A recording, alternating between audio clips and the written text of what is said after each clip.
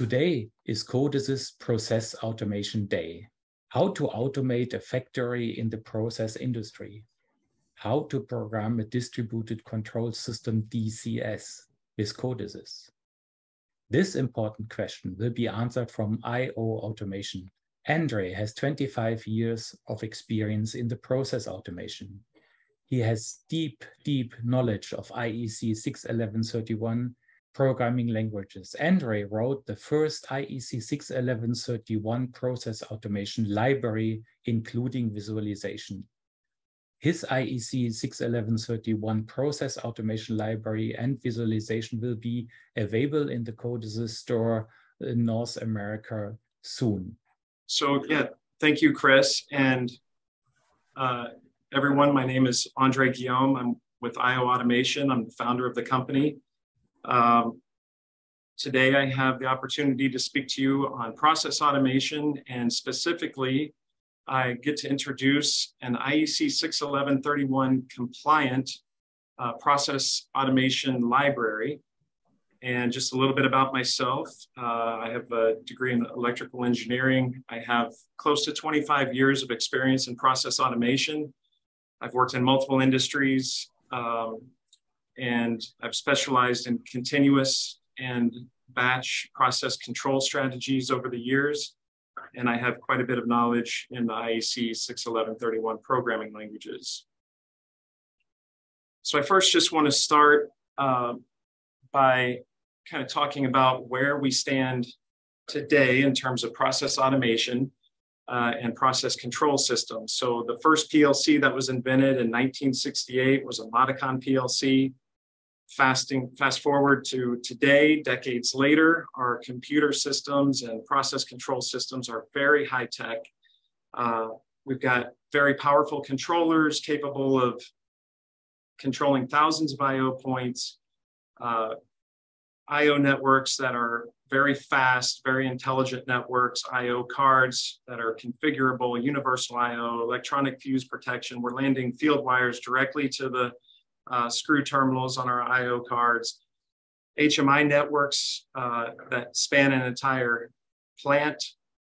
Chart recorders are a thing of the past. We've got data historians, powerful reporting, database connectivity with SCADAs. So technologically, the process control systems are very advanced. As well, over the decades, we've had some really great engineering contributions that have resulted in industry standards. These contributions have come from the industry collectively as a whole. Here's a list of some of those standards that are kind of directly related to process automation.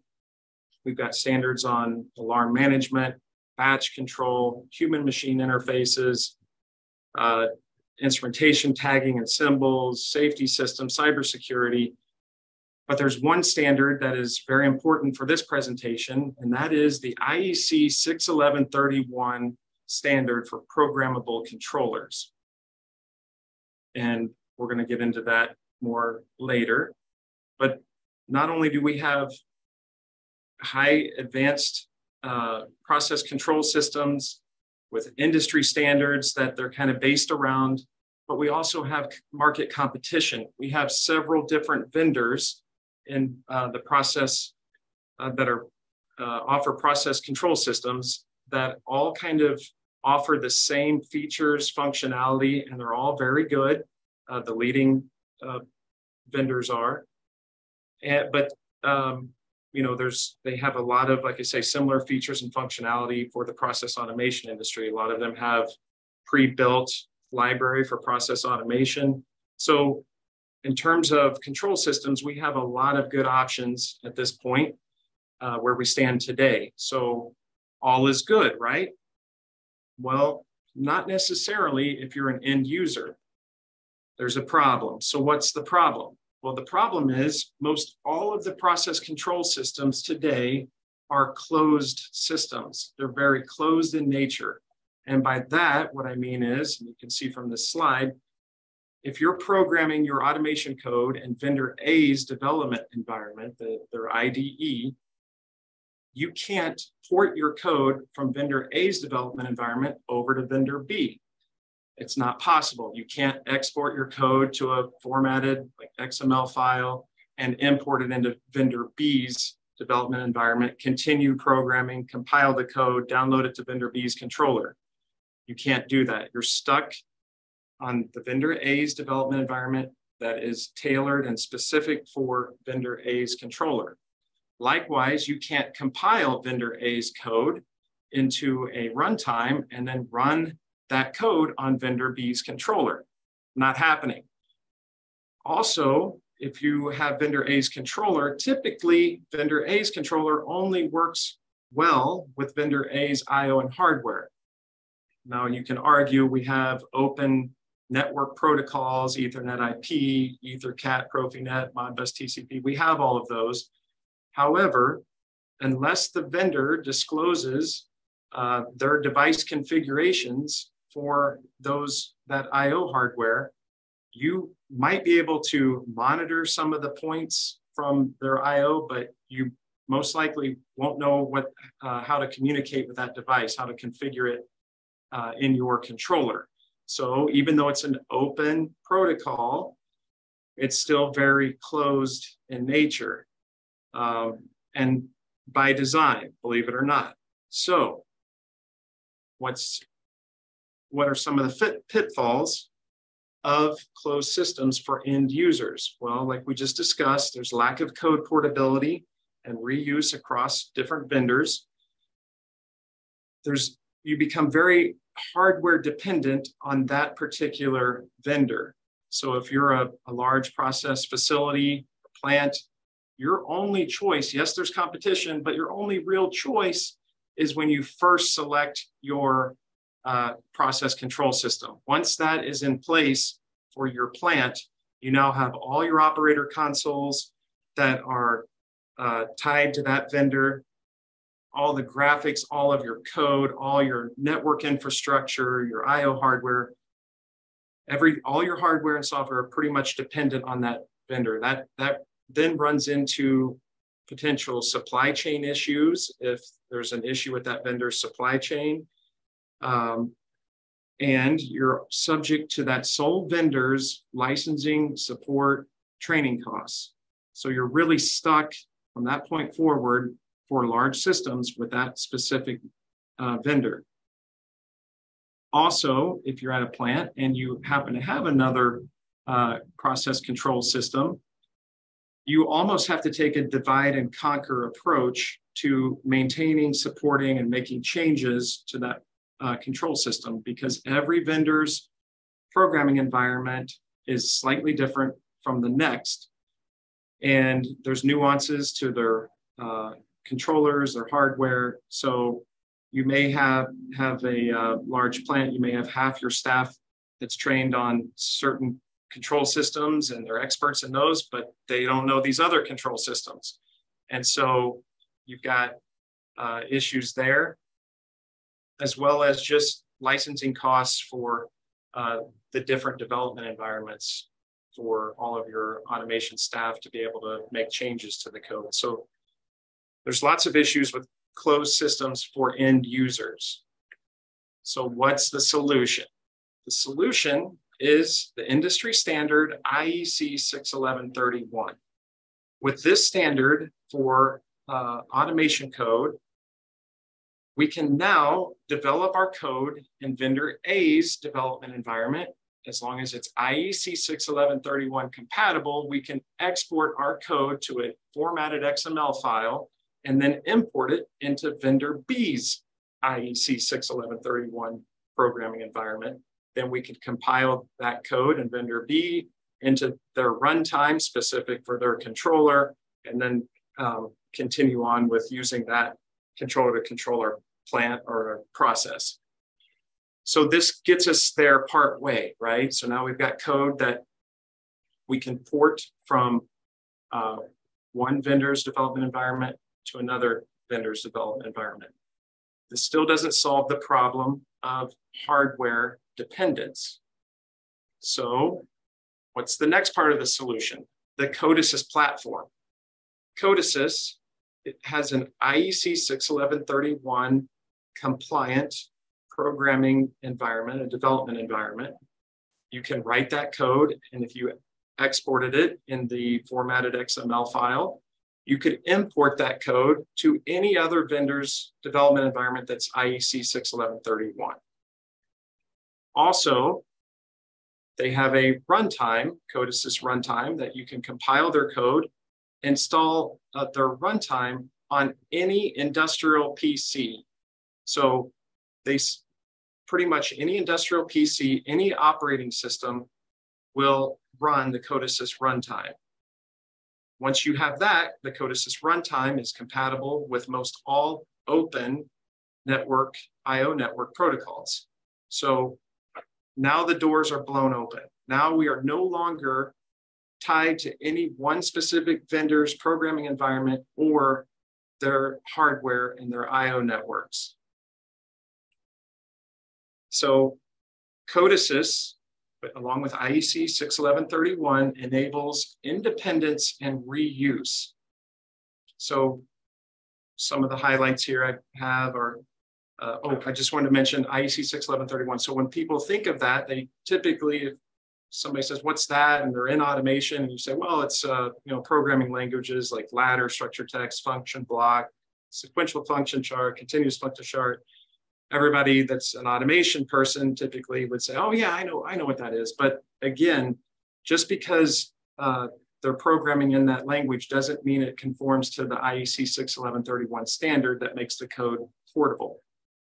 Part 10 of the standard is where the code portability and reuse is defined for the standard. So again, with the CODESYS platform, we are now able to run automation code with any industrial PC. And I got a surprise for you coming up later. And on any operating system. So this leads me to our mission at IO Automation. Our mission is to develop independent and reusable automation code for end users and integrators based on widely adopted industry standards and practices. The key words, again, independent and reusable automation code. We want our code to be hardware independent, operating system independent, reusable across industries, and reusable across applications. So that, in fact, is what we have done for the process automation industry.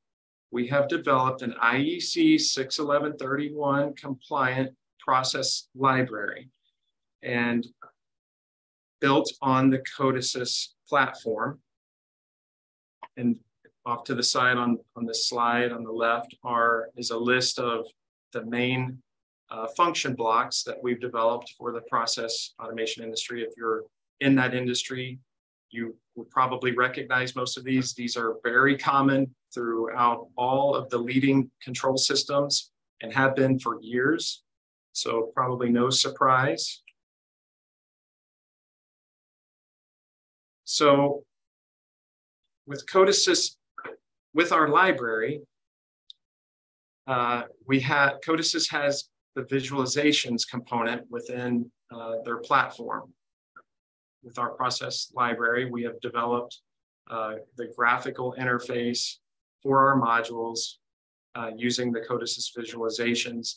These are a great solution for just a local HMI, a small system such as a water utility well or a wastewater lift station, or for skid-based packages that are smaller systems. The CODESYS visualizations would also be a great fit for a local fallback at a large facility in the event of a plant-wide HMI outage or a network failure.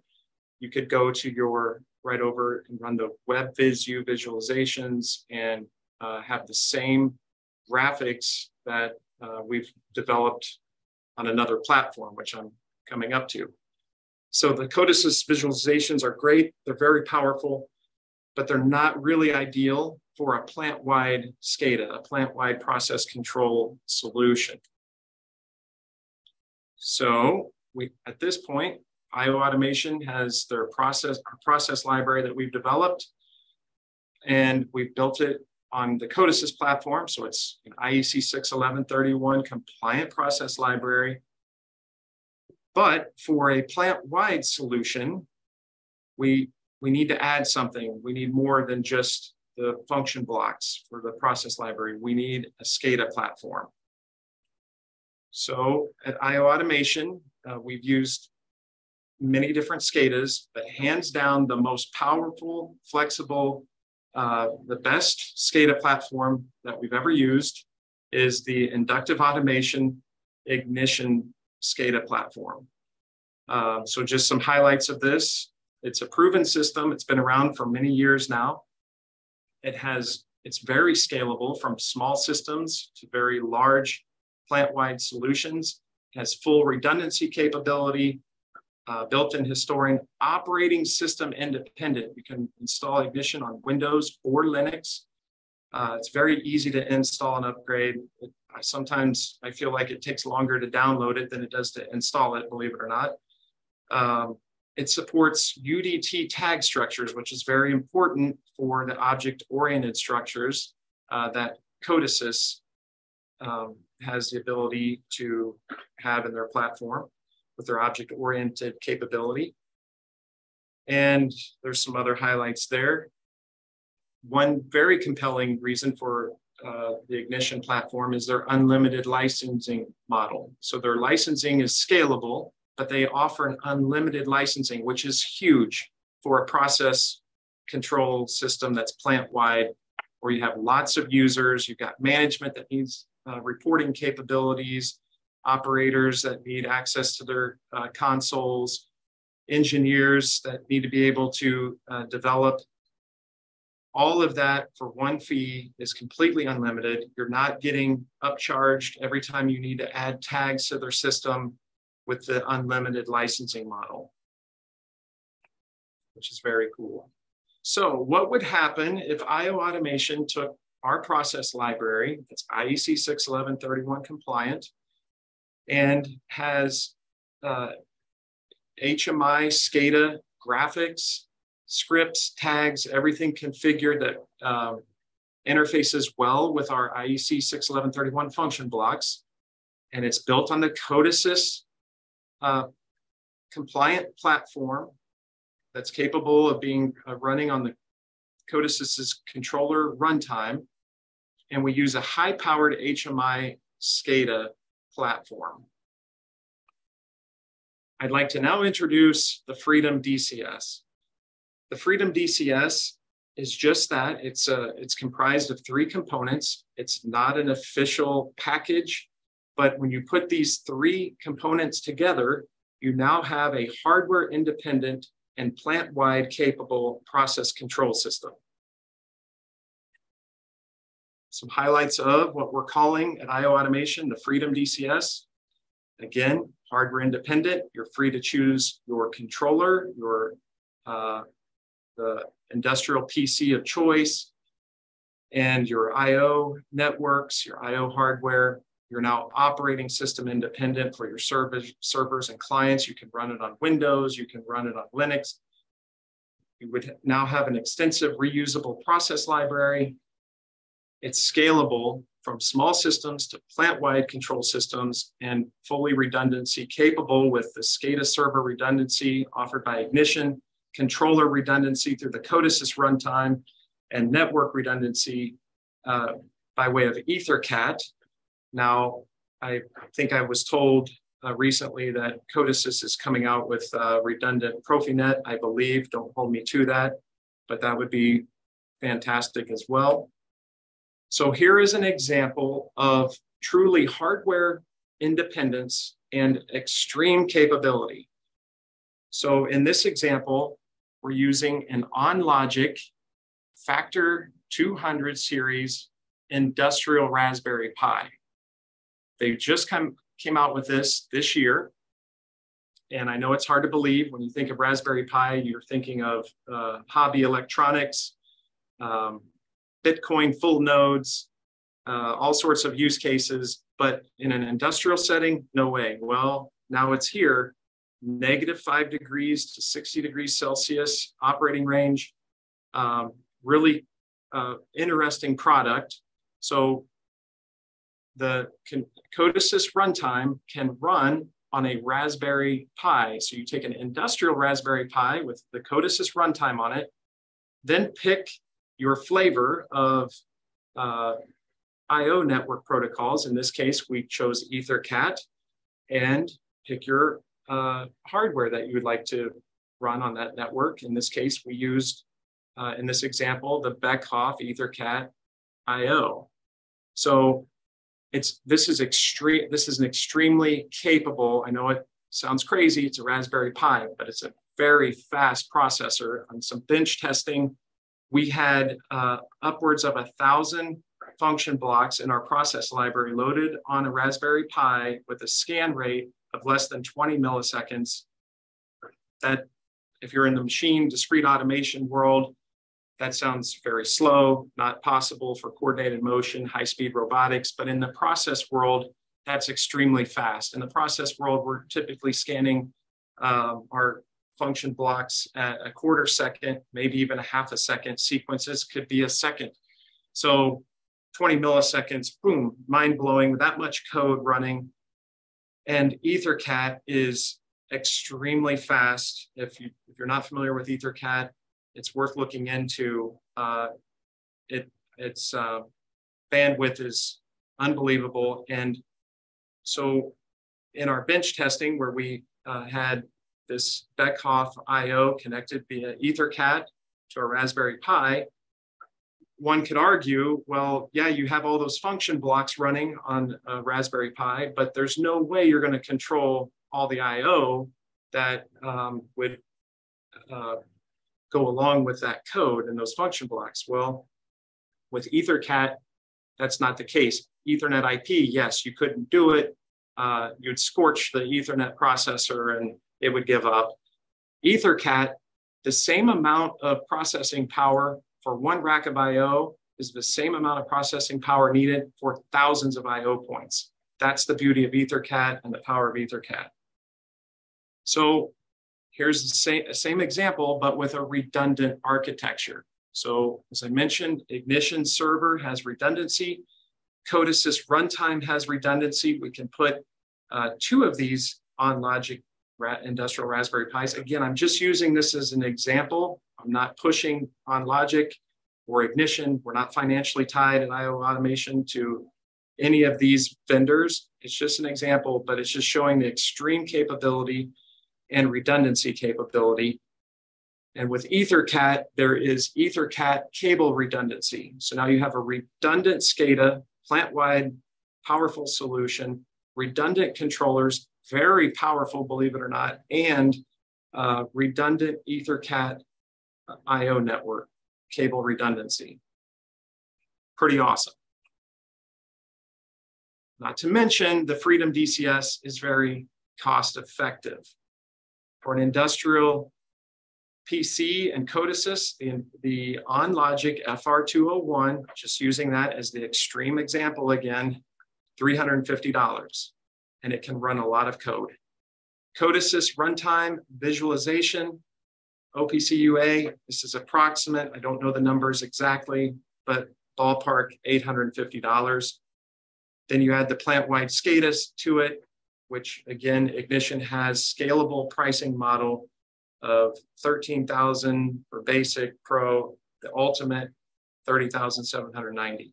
So imagine being a large processing facility, lots of users, lots of tags, data historian points, reporting needs, and for one price, $30,790, it's unlimited.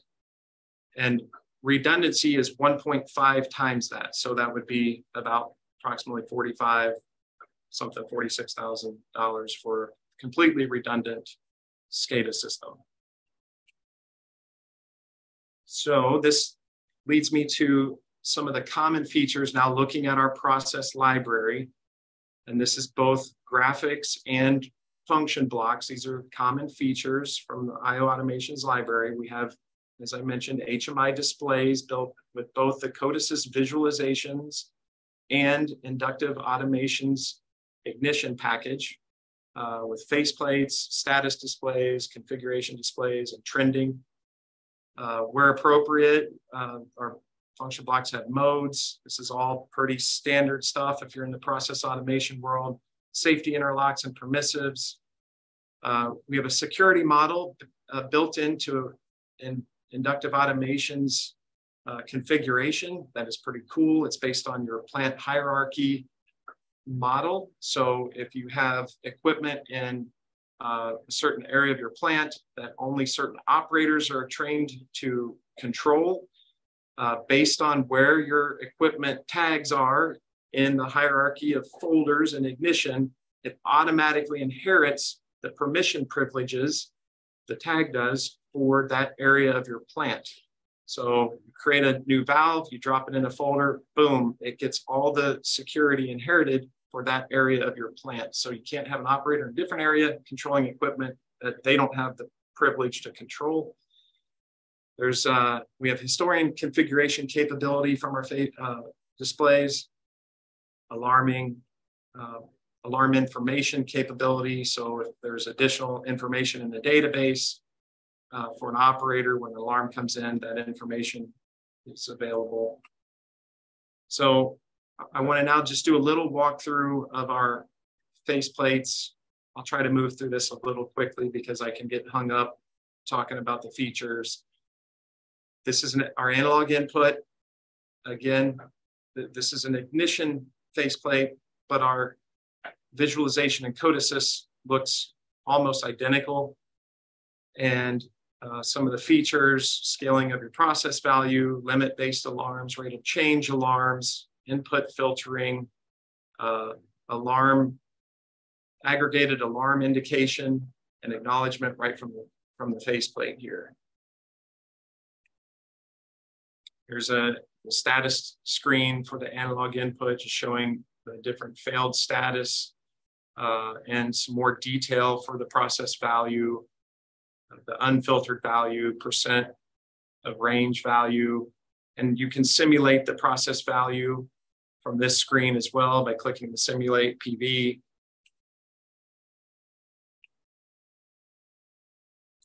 This is the alarm screen. Now you could acknowledge the alarm from the faceplate, but if you went to the status and the alarm screen, you would see all the alarms for that particular device. This is where you can acknowledge the alarms, but this is also where the operator could shelve an alarm just for that device and unshelve the alarm.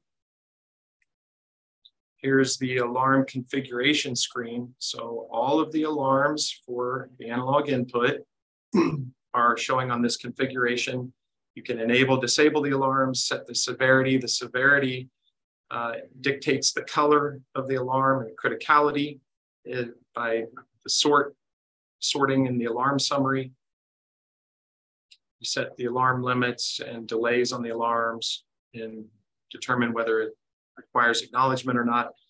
This display is the same display for all of the alarms on any of our modules. So it's a common alarm configuration for any module in our library that has alarms. This is our discrete controller faceplate. So in this example, it's a valve showing the modes. Again, we try to use high performance HM high guidelines for our color strategy. And so the status is showing open. You have command buttons to open, close the valve, the alarm acknowledgement.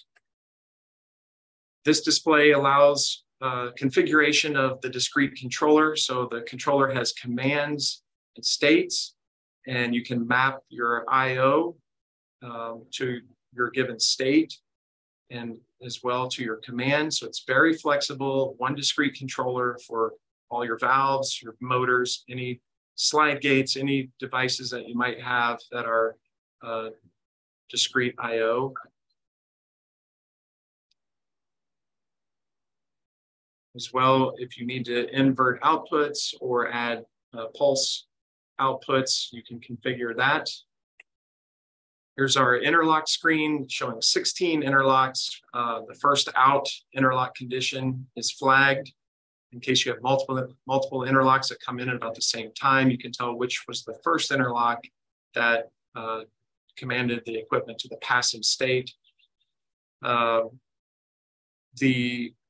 interlocks, if they're configured to be bypassable, can be bypassed from this display as well.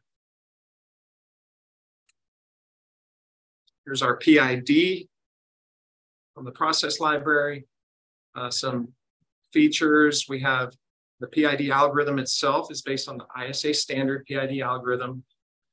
There's different structures that are supported: proportional integral derivative, proportional integral only, proportional derivative, proportional only.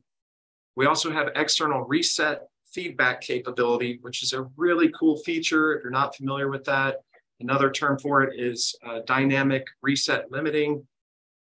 Very useful for override control, split range control, valve position controllers. So if you're in continuous control world and you're not familiar with that, I want to look into that a little bit. There's some other features in here: nonlinear gain change, bumpless gain change, that's optional, bumpless mode switching, set point ramping, that can be based on rate, or you can give your set point ramping a target and a time to ramp to the over a time period to ramp to the target. Any reset windup and initialization. Some other features here. So fully featured PID function block.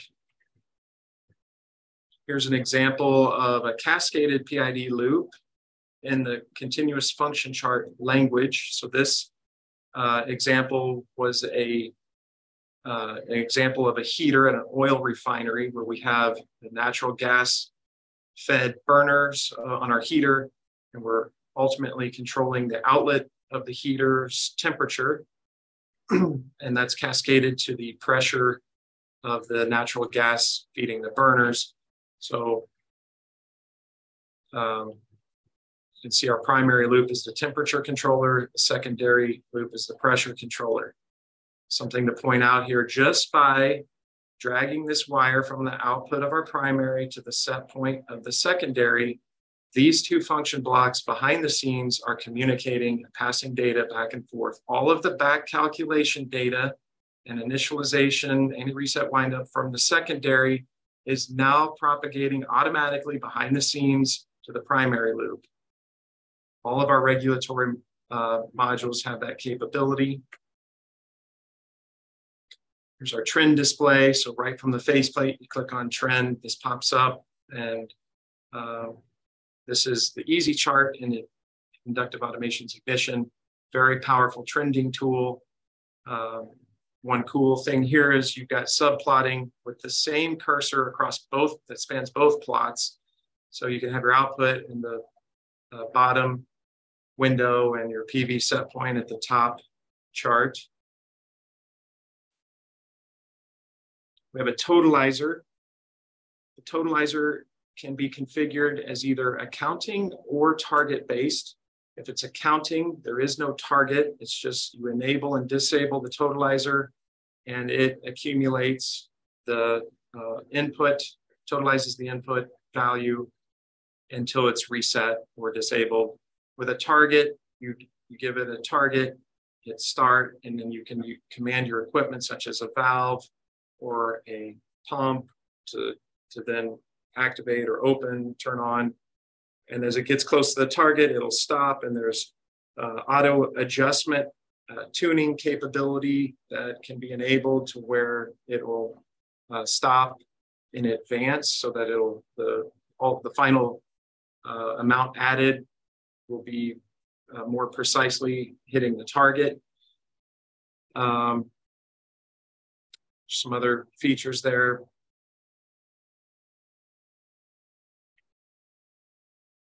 This is our sequencer phase module, and we call it sequence phase because it can be used for sequencing.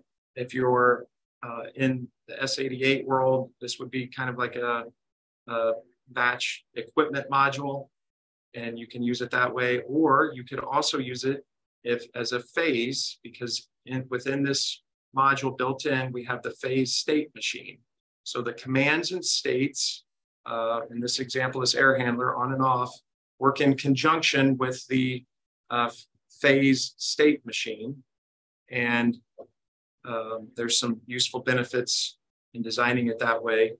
So if you're S88 and you have a batch software, you could use this module, and the phases from your batch would interface with this phase module in the controller. We have step message indication and prompting. Here's an example where their operators were issued a prompt to confirm that the dampers were open. They can confirm that by saying yes, and there was a prompt alarm generated. So if they're not on that screen, they'll get the alarm on any screen that on their console. So here's an example of what the code looks like in the controller for that sequence phase module. So here's our air handler, and we have the plant is modeled based, the folder structure is modeled based on the plant. So in this example, we had a building with an air handler, and inside the air handler folders, all of our modules, and the sequencer has two sequences off and on. So these sequences off and on can be programmed in any language of your choice. So if you wanted to use ladder and use a step integer to navigate through your sequence, you could do that. If you wanted to use SFC, you could do that. You could potentially even use CFC for a sequence if you wanted to. So it's very flexible in how you want to run your design your sequences. Again, it's really just a state machine that allows you to drive sequences off of that. Nope. So here's some of the modules that, as I mentioned before, support regulatory control. We have an analog controller, PID, variable frequency drive, override ratio, output selector, and an output fan-out block.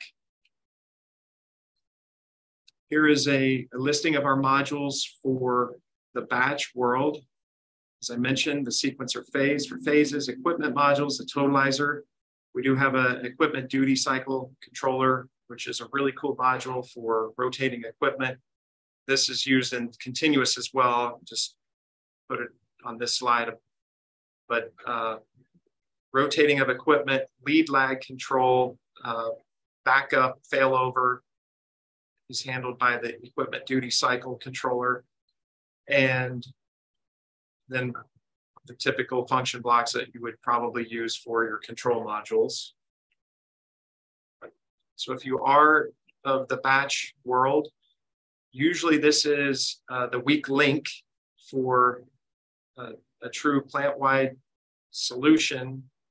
If it's PLC SCADA based, there's usually a disconnect with the batch. Turns out Ignition now has batch capability with a strategic partner called Cepasoft. Cepasoft has written modules that are completely integrated within the Ignition platform.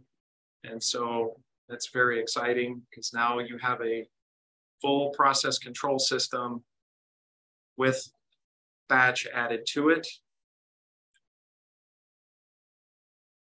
So here's an example of how to structure the automation code within CODESYS. So we talked about using your folder structure to model your plant hierarchy. This is an example of a water plant. So we've got different areas of the plant, filters, softeners, raw water. And then within each filter are the modules for that filter. And if you use programs to then be containers for your function block, that gives you some extra flexibility and allows for additional logic that's specific to a piece of equipment to be contained with that equipment. Just some recommendations. This isn't really a training session, so I'll kind of skip, but you do scan your modules with a scan routine within each folder, just so that they're easy to find where the modules are actually being scanned. And then you build that scan all the way up to the main program that is being scanned by your task. We recommend just using one task for simplicity. CODESYS is extremely fast. We don't need to be really breaking our code apart in different scan rates. So there's no need for that, and it just makes things simpler and easier in terms of structuring our code. Here is the folder structure and ignition. Same thing, model the plant with the folders. And again, the tag security can be based on the plant hierarchy security model, as I mentioned before. So in this example, if we had a temperature transmitter, 2066, and it's under this air handler for some reason, if we were to, it currently would have all the security for for that area of the plant, that air handler. And if we moved it to over here to the refinery, it would then inherit the security for the refinery. So operators would have to have privileges for the refinery and then acknowledge alarms, shelve alarms. So that's a pretty cool feature that we've developed. So let's see what time it is here. Okay, I think we have some time. So what I'd like to try to do now is replicate a temperature transmitter that we have on an air handler unit. So let me pull up our code. So in this example, here's our air handler, and we have a temperature transmitter. Actually, I'm going to show the graphics for this too here real quick, just so we can get calibrated what we're looking at. So here's the air handler, very simplistic, not fully loaded with equipment or anything, but over here is a temperature transmitter that's showing an alarm. We're going to try to replicate this temperature transmitter 100A to 100B. So we go back over to our code, currently online. I'm going to log out. The way I'm going to do this is I'm just going to export the code. So if we say export, where did my window? There we go. And I'm going to deselect everything. By default, it's selected. And here, scroll down under the air handler, we're going to pick this temperature transmitter and export it. Put it in this file, name it TT. We're going to call the new one 100B instead of A. Save this. Okay. Now I'm going to open up that XML or that formatted file.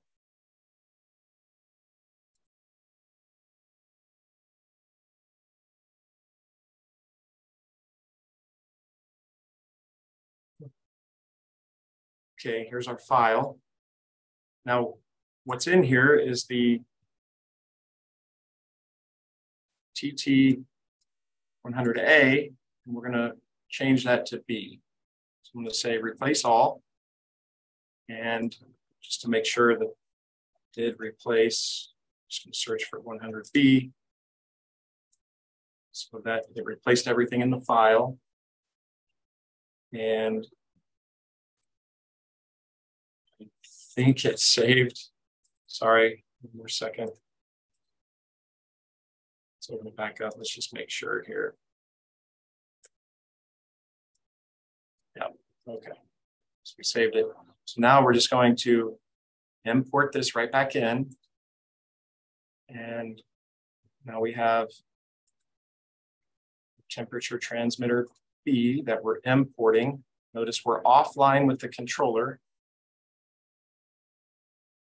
There are no objects in. Okay, hold on. What do I do here?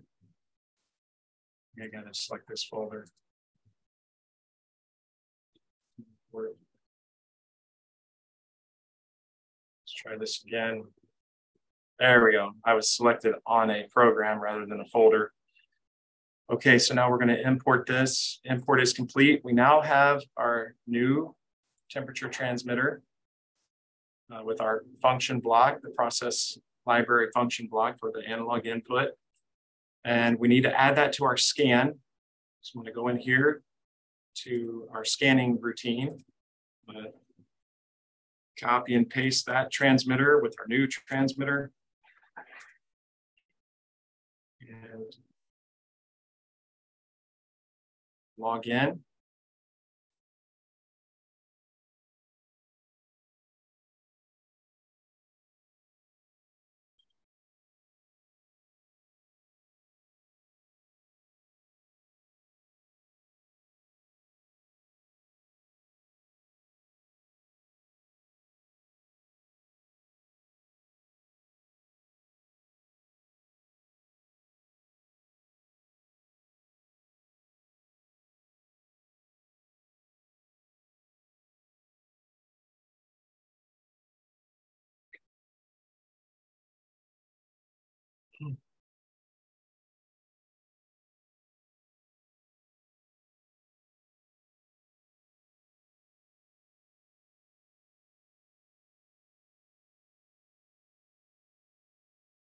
Sure. Okay, so now we have that new transmitter added into the code and we're scanning it. And we did that all online, right? So we've just exported an existing transmitter, imported all while online. We didn't stop the controller.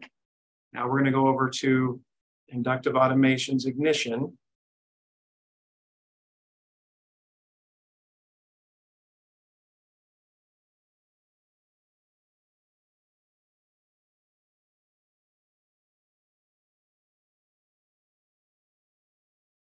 This is the development environment. I'm going to take our existing transmitter, copy it. Now we need to add a tag over here. So this is the manual linkage that we have to do. So we're just going to take temperature A, copy and paste, and rename it to temperature transmitter B. Okay, so now our tag's there. Now we just need to reconnect to the new address within the PLC. So it's pointed to, since we copied and pasted that tag, we need to go to temperature transmitter B in our controller. And now if we just save the file, save the project, we go over to our window. Notice how the changes easily got pushed out. And there we have it. There's the second transmitter. Now I would need to go in and just change the tag name configuration, and some of the properties of it, but we have a new transmitter added in to the system that has all of the status and configuration capability pre-built, ready to go. So here are some of the screens that we showed earlier in our slides. History configuration, we can go in and change historical deadband. Even some of our displays can be overridden. So if you have a different faceplate or a different trend display for that specific temperature transmitter, you can enter the path in ignition for that display for that specific trend. That way, when the operator pulls up their trend, it would go to that specific trend that you've customized. Here's our sequencer module. You can see that the state of our air handler is on, but both the inlet and the outlet dampers are open, the fan is on, we command it off, the fan shuts off, we get messages to the operator saying what's going on, closing dampers, the phase machine is stopping, and then we're off, the air handler's off. Likewise, if we start it, same thing. And if we look over in the code, as I mentioned before, we're using SFC programming language, but this could have been done in ladder. It could have been done in whatever logic you want. Very basic sequence just for this example. So that's kind of the look and feel of the system. Our cascaded loops are over here on the heater. And we'll go through everything, but this is the PID faceplate. And so that's just an example of our library. And I want to encourage everyone to please reach out to us if you're an end user or an integrator, you'd like to start using our library. Feel free to shoot us an email. On our website, there's a Stay Connected information where you can be added to our mailing list. So our library has not been released yet. We'll get to that when we go back over to our slides here.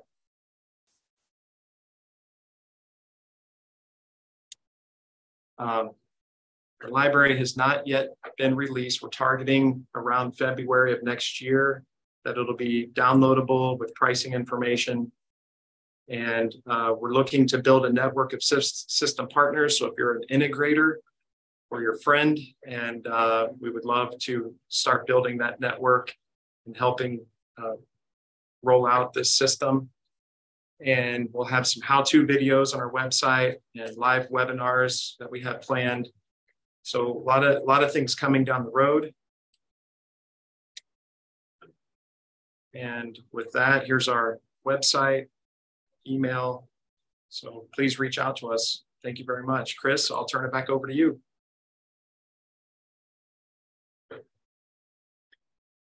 Yes, thank you very much, Andre. In my opinion, your presentation is a revolution for the process automation industry. I'm very happy your process automation library and the visualization library both will be available in the CODESYS North America store very soon. So stay tuned.